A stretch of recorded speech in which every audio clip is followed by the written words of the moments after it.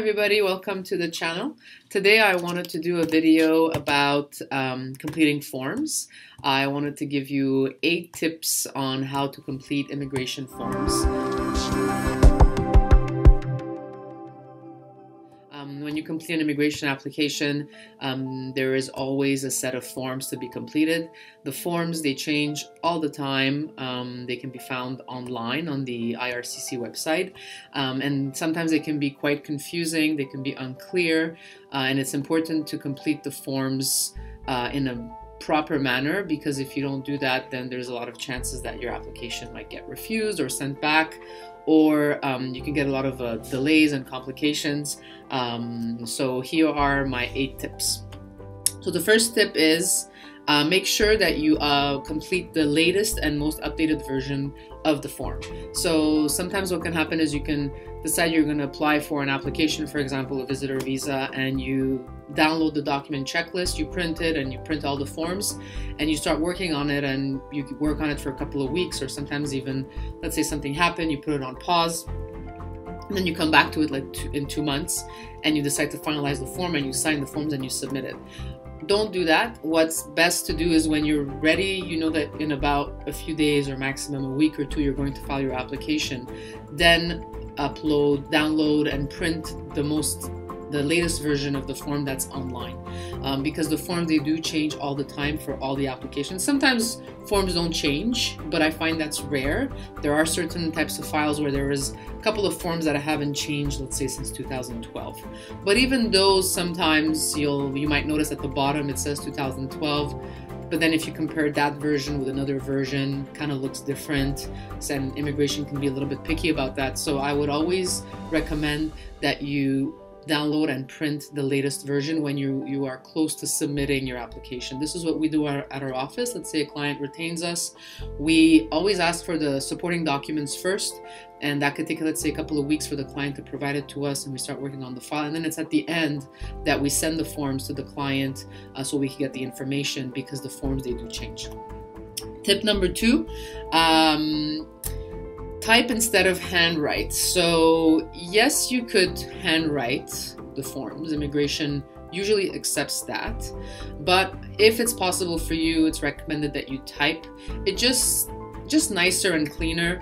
It's going to make the officer's job a little bit easier to process and analyze your information.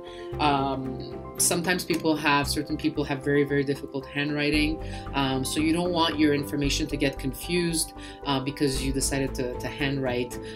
When you type, there's a certain organization that takes place, so I always recommend that you type the forms. Tip number 3, complete all the sections. So that's super important. It sounds pretty simple, but it's kind of easy sometimes to forget to include entire sections. Often what you'll see in some immigration applications is that there are certain sections that might not apply to you. For example, it says children's information, or are you in any kind of organization, or any political affiliation, or something like that. What we do at the office is we always write none or not applicable. We never leave any section blank. It's an exercise for us to make sure that we've completed everything, and I would recommend you do the same thing if you're filing yourself. Go through every section and make sure you give an answer for everything, and if it doesn't apply to you, then you write N/A, non-applicable, or no, this does not apply to me. You're just going to make sure that you complete everything. Tip number 4, sign at the right place. Again, it sounds simple, but there's a lot of people, or sometimes our clients, we give them very specific instructions, but they will sign at the wrong line, the wrong place.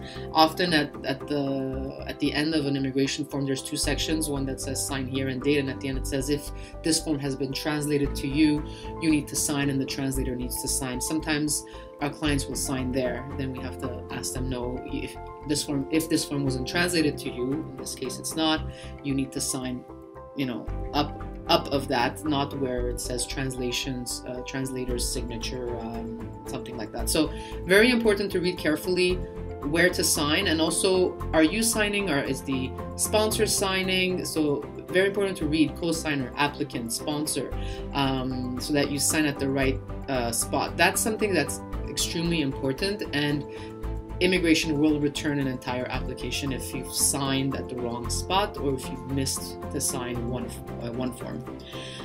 Tip number 5, the document checklist. So most applications have a document, all applications have a document checklist that says all the documents that you need to provide. So make sure you include the document checklist in your application and make sure you tick off every single line. And if it doesn't apply to you, for example, you don't have to provide police clearances, or you don't have dependents, or you don't have to provide a medical examination or something like that, make sure you put N/A, non-applicable, or write non-applicable.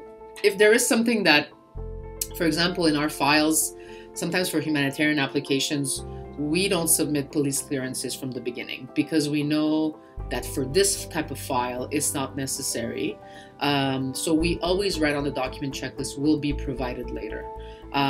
So we make sure to write that. But in your case, if you're applying yourself, we always make sure you go line by line and you make sure that you tick off every single box so that you don't forget anything important. Tip number 6, no gaps in history. This is super important. There are often questions: where have you lived in the last 10 years? What activities have you done in the last 10 years or since you're 18? That has to be if you're studying, if you're on vacation, if you're a student, if you're unemployed. You can't leave any gaps. So you can't even have 1 month where there's no information. So let's say you were a student for a long time and then you had a summer off, then you worked for a little bit part-time, then you were unemployed, then you worked, then you became a student again, and then you were unemployed again. You need to write every single gap, every single section. Timeline has to be what you did, what was the activity. On the forms, there's usually 4 or 5 lines. It's usually, often it's not enough, it might be, but for a lot of our clients, what we do is we ask them to, or we prepare for them an additional sheet, a Word document that we say continuation of the form. And sometimes it's long, it's like another 10 lines or another 20 lines of, because some of our clients, they've traveled a lot or they've had multiple part-time jobs. So we always tell them do not leave any gaps, and we double check to make sure if it's from 2017 January to 2017 December, let's say that was one activity, then after that it has to be January 2018 until, and then we make sure there's absolutely no gap. So that's very, very important.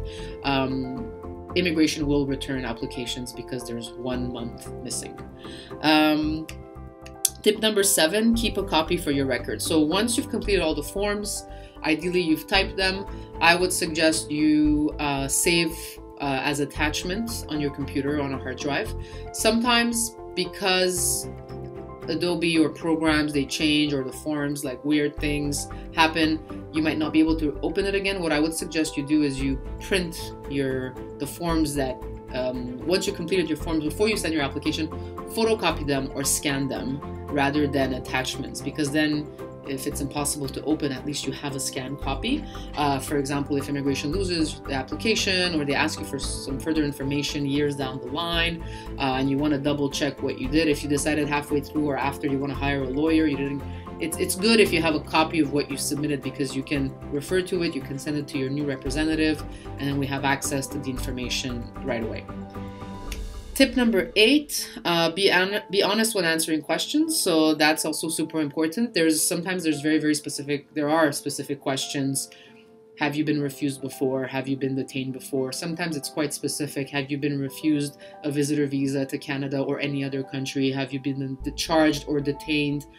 Charged or convicted, for example. So if you've been charged, even if it was dismissed or withdrawn or dropped, but you were charged of something, petty theft or something very, very minor, you need to say yes, and then you need to explain. So always answer the forms in a truthful manner, because down the line it's just going to make everything simpler for you to just be very honest in your forms and in your documentation. Thank you, and see you next time.